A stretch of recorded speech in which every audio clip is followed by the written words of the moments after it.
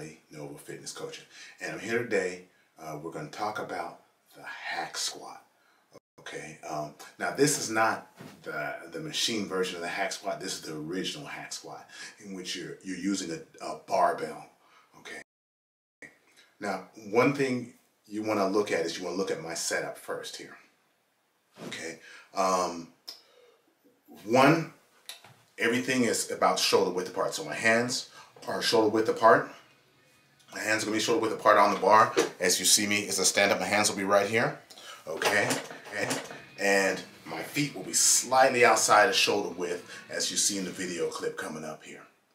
All right, and so second, in the version, there's two versions. I'm going to show you two versions here, or two times when I did it. I did it in my garage, and I have two sets of blocks, and the blocks elevate the heels, and they make it easier for me, one, to isolate my quads, and two, it allows me to get down into a deeper squat without leaning forward.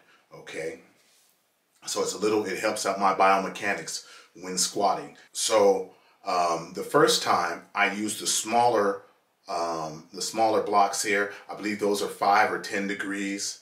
You know, that's the equivalent of maybe putting your foot on a 10-pound plate, weight plate.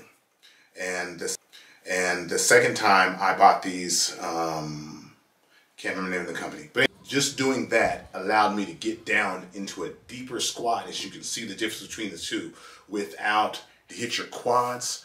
If you're someone who squats with the barbell on the back and you have has back problems, it's great for that because you hold the weight in your hands and it's below you, so there's less compression in the spine.